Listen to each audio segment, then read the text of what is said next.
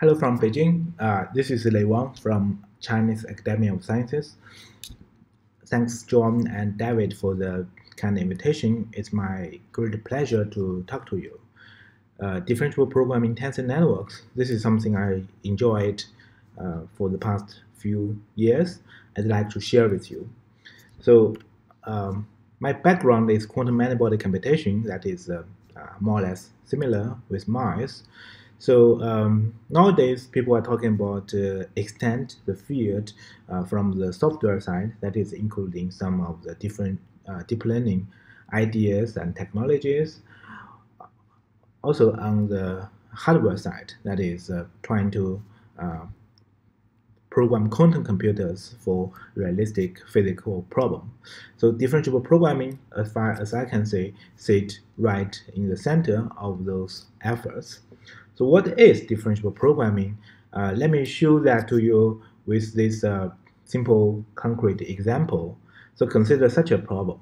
So given the ground state density, how do we design potential?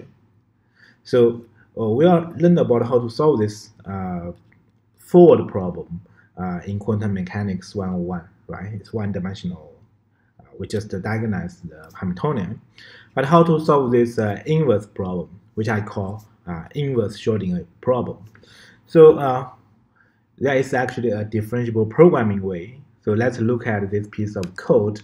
By the way, you can also find them through the link here.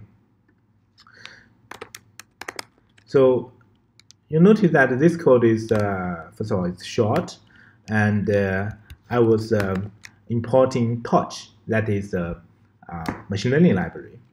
And essentially, I'm programming the ordinary forward Schrodinger equation solver using finite difference, right? But basically, I construct the Hamiltonian and diagonalize it to get my ground state here.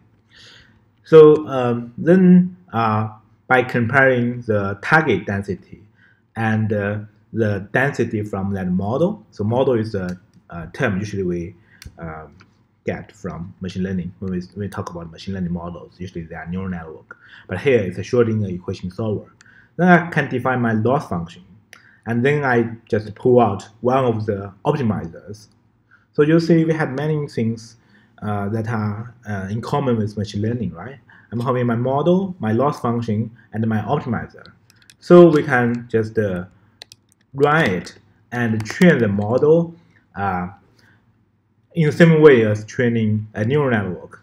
So you do see that the current density slowly gets adjusted to the target density, and I'm learning such a quite weird potential to host this target density, which looks like a rooftop. So this is the example, and what was actually the magic? Because essentially I'm just using the tool and programming the ordinary solver. So what is under the hood? This is what I want to tell you about differentiable programming and what's the magic.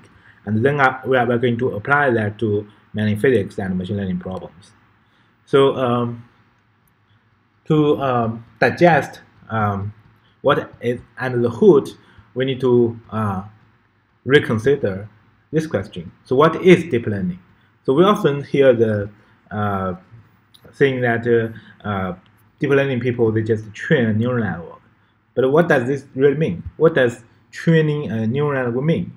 So if you think it a bit deeper, it actually means deep learning means you compose a bunch of differentiable components into a program. So neural network is actually a program. Then you optimize the whole program using gradient information such that the program does what you want. So underlying all those generic thinking, the key technique is actually to take gradient through a generic program. So in this sense, I think it's quite rewarding if we can abstract away all those neurons and the biological inspired intelligence and so on. Just think a neural network computationally in terms of a so-called computation graph. So basically, it's a way to express dependence of your data in the program. So here, each node is data, and the arrow indicates how does the data, do the data depend on each other. In the end, you say you get a loss function, which is a scalar. The forward evaluation on this computation graph basically is the execution of your program. And to consider gradient information, it's better so we can define something called adjoint, that is the gradient of the loss function with respect to the data. It has this interesting name, adjoint. But anyway, we know that in the end, we have adjoint equals to 1, that is by definition. So then the goal is basically to pull this adjoint equals to 1 information in the end all the way through the network, so you reach all the parameters in the program and possibly also to your data.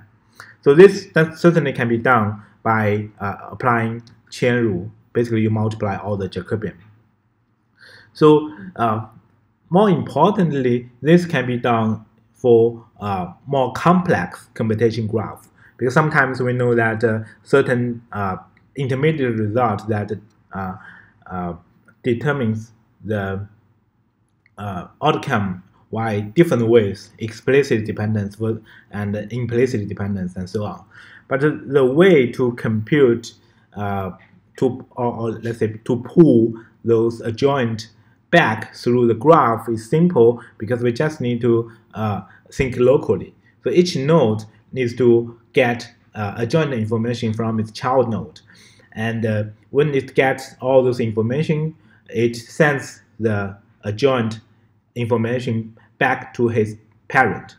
So this can be done quite generically on any directed acyclic graph.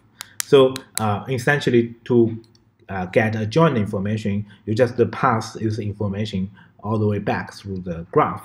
So this can you can see that this is quite efficient, and this is called automatic differentiation. So you get gradient information automatically on a computation graph representation of a computer program.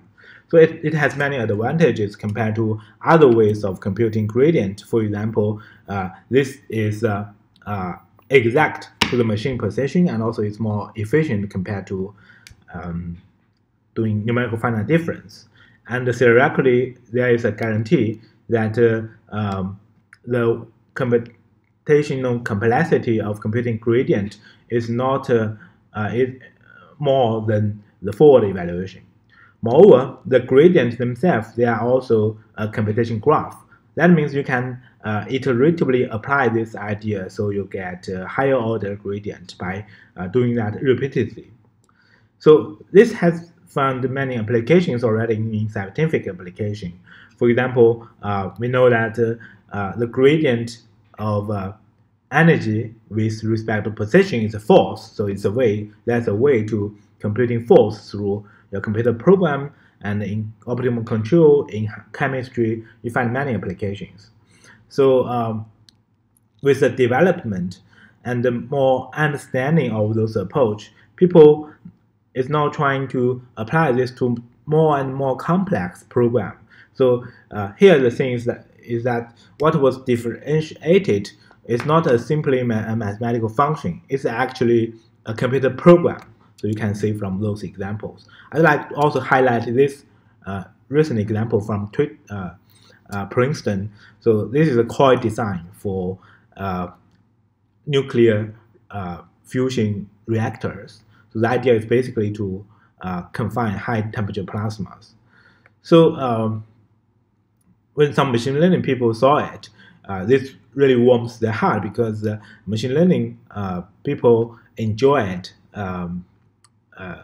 I would say, significantly from those techniques. So they would love to see many of new applications of those set of techniques in many domains.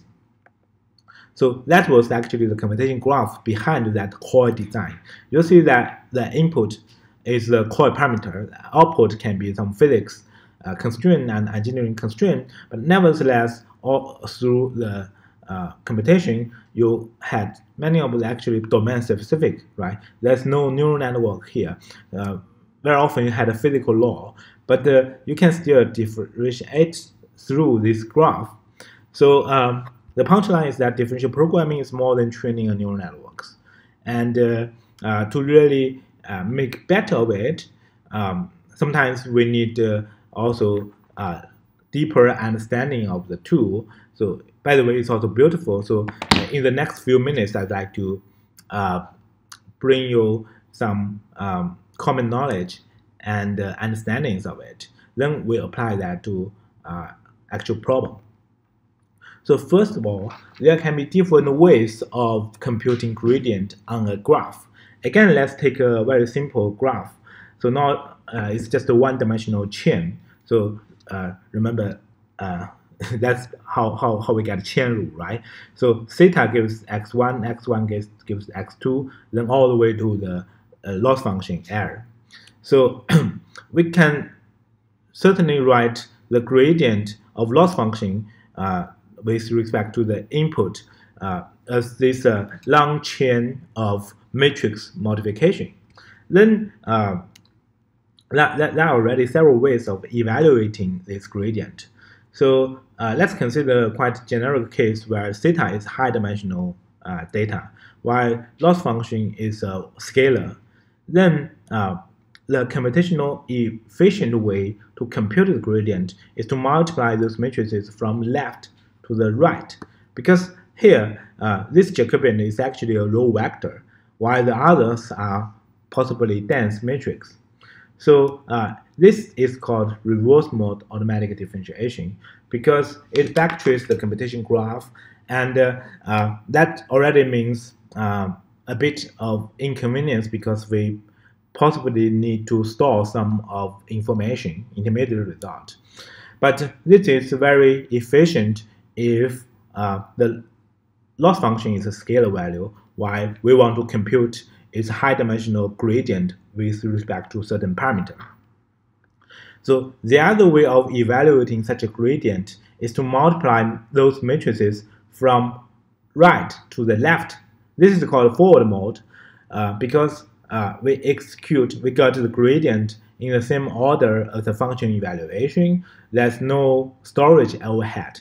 However, computationally, this is more expensive. So very often for generic computation graph, one thing we need to care about is actually to balance the memory and the computation effort by designing the right way of propagating those adjoint.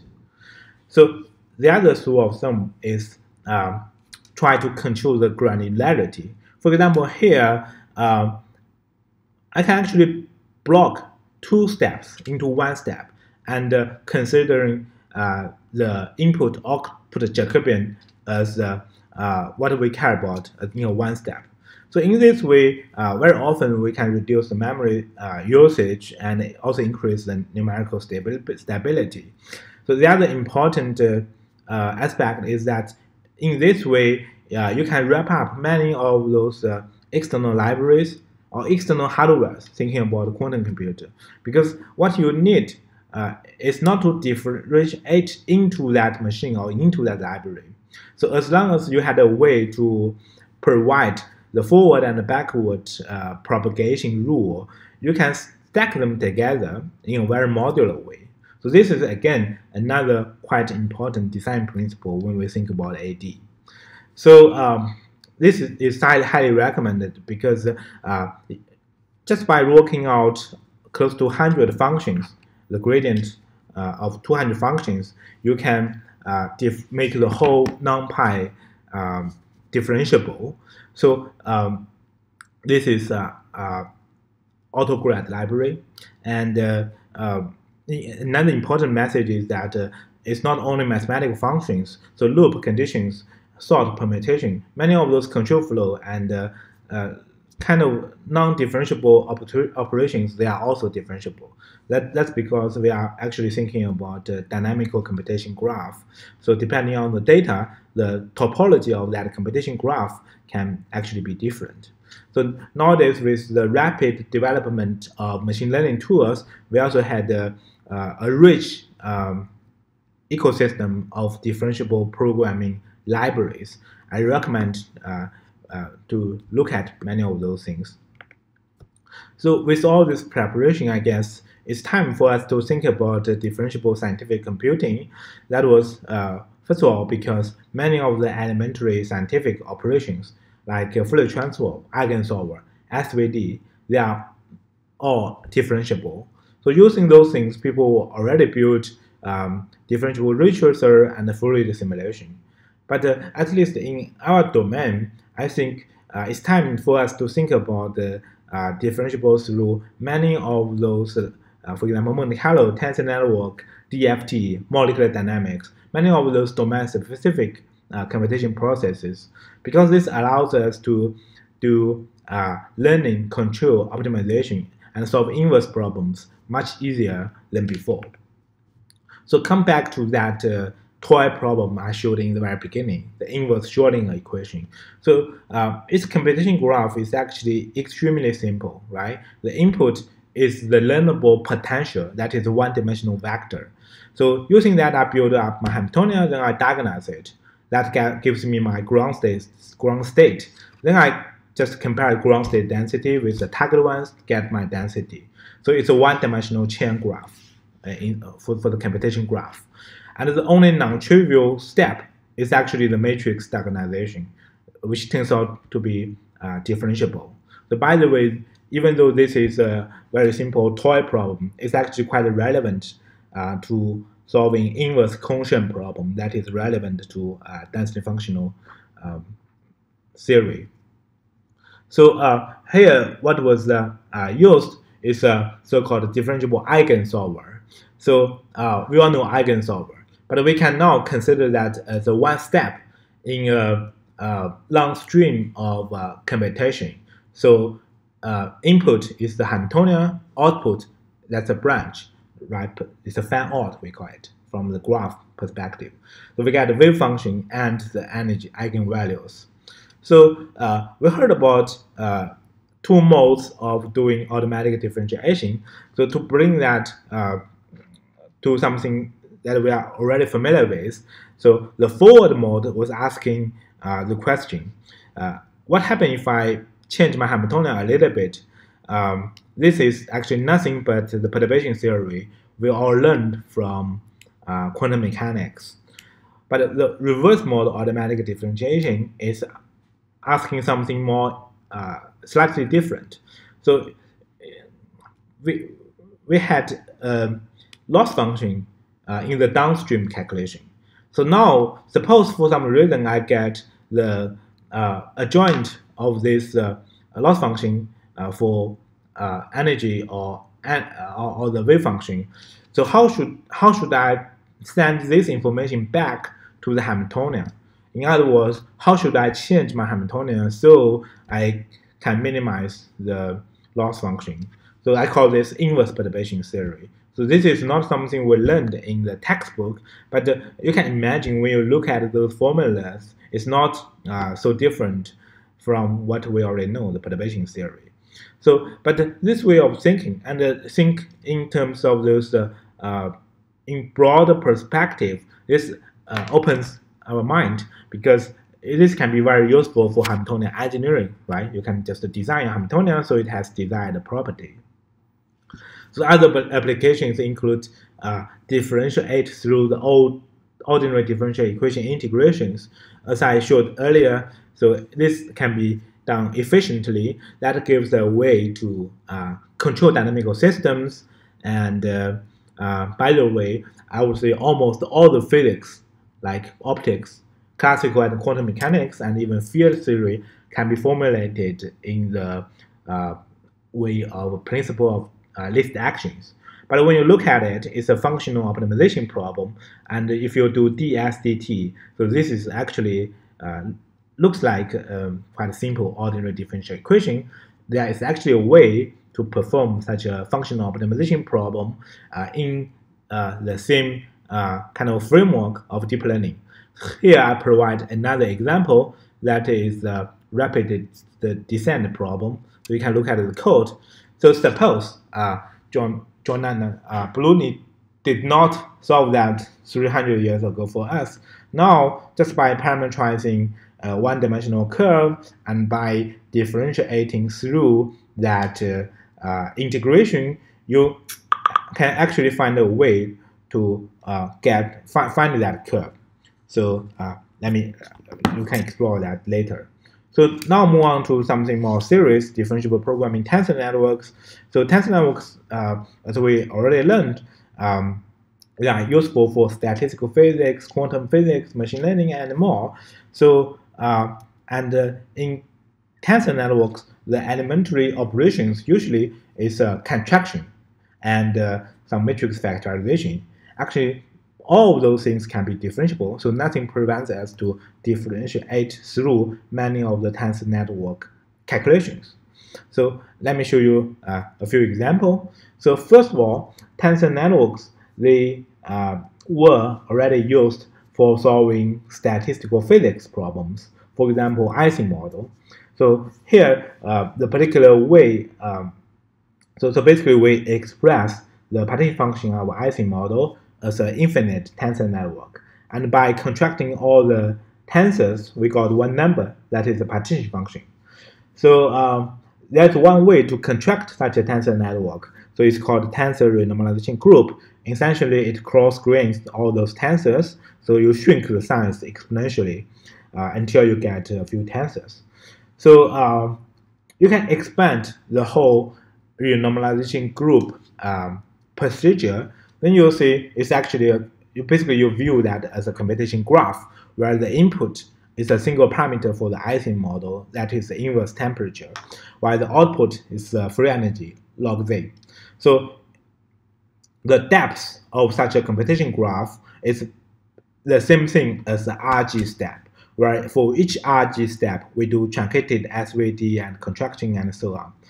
But in this way, we can just almost blindly apply differentiable programming and get the first order and second order gradient of log z with respect to beta. That gives us the physical quantities, right? The energy and the specific heat. So conventionally, people was usually compute the specific heat use finite difference, but here you don't have to do that. So this is a tiny application. So computing physical observables as a gradient of a tensor network contraction. And here's something more serious that was for the quantum ground state application, because we know that tensor networks can be used to model many particle ground state. And here the goal is to solve an optimization problem where you get the ground state. While one of the very nice way to do that certainly is to find out the gradient. But conventionally people compute those gradients manually and analytically, which involves quite a tedious infinite series sum. This, I would say, inhibits many of the applications of those nice techniques to complex and more realistic problems. But now, with differentiable programming, you just apply those mechanisms to your contraction program, where you get a gradient of the energy with respect to the variational ansatz. You see that in this way, you do get very low and accurate variational energy. I would also compare this with another, I would say, almost orthogonal direction, that is applying neural networks as ansatz for the many particle wave function. You see, that was Kallio and Choi's science paper a few years ago for neural network. The accuracy for the same problem, that is a Heisenberg model, you get close to the 10 to the minus 3 accuracy, while 10 to the minus 3 is somewhere here, and this is already in the thermodynamic limit. So then I would say the idea of using automatic differentiation, differential programming, optimization for the tensor networks has a great potential of solving useful problems in quantum mechanical particle research. Actually, there were already a few other development of fluctuating magnet, fermions, and even thermodynamics. So there were some details for those applications. It's not as simple as just blindly apply gradient, but I leave that for discussion. And by the way, there's besides all those motivations, there are at least some technical motivations for us to consider applying differentiable programming to tensor networks. That is, if you think about the engine, the key technical progress behind deep learning.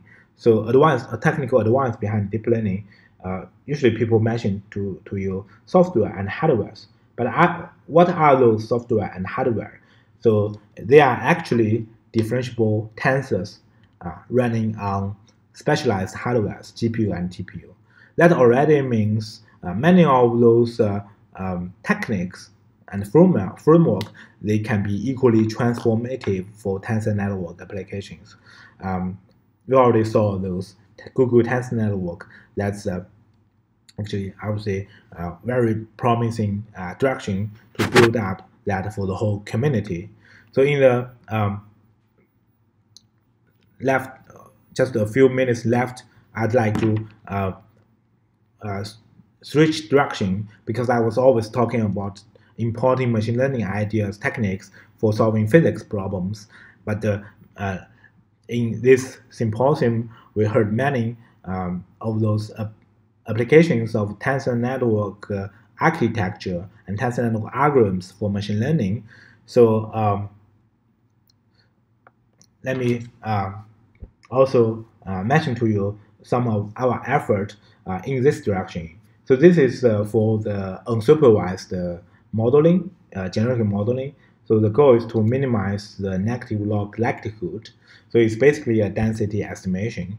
So those are the machine learning architectures: autoregressive model, pixel CNN, and deep Boltzmann machine, restricted Boltzmann machine, many of the familiar and famous architectures. So our first attempt was using matrix product state. So you do see, even though it had certain sampling and training advantages, but the score here is actually, I would say, terrible. And later on, we improved that with tree tensor networks, bring that down a little bit. That's a test NIR. And I would say almost obviously that for two-dimensional images, a good idea is to use two-dimensional parallel, that is using a PEPS. Certainly we tried that, and for computational efficiency considerations, we restrict these parameters to be positive. So that's a positive PEPS. And to model probability with these positive PEPS, it's quite straightforward. And training of it, in principle, we can get around all those so-called intractable normalization factor, because basically that's a contracting of finite PEPs, which we know how to do approximately, right? MPS MPO approach. So we did that. So it was a quite brief step, because for each of the training epoch, we have to contract this 28 by 28 PEPs 60,000 times, because for each of the images, we have to contract it once. So this is quite time consuming, but we still did that. In the end, we got this number. So it's not better than IBM even. But anyway, this was more or less the best we can got 2 years ago. And by the way, then we got digested and spent lots of time of using this approach to solve physics problems. So by the way, pixel CNN and MPS, they had a way to direct sample them. And perhaps in principle, since we can compute the partition function and also the marginals, we can also sample them one by one. So here's a sample of PEPs. So it's not as good looking as the state of the art. We still had a huge gap, obviously, compared to the state of the art. And I would say we still need new ideas. So to make it really useful, at least in this way, in this narrow sense. So let me leave this quote of Mario Segedi that tensor network is the 21st century's matrix. I think it's a quite fundamental tool from computational mathematics sense. Also, because of nice connection to neural networks and to quantum circuits, I think it's a good time for many of us, not only physicists, to learn about tensor networks. So thank you. Let me stop here.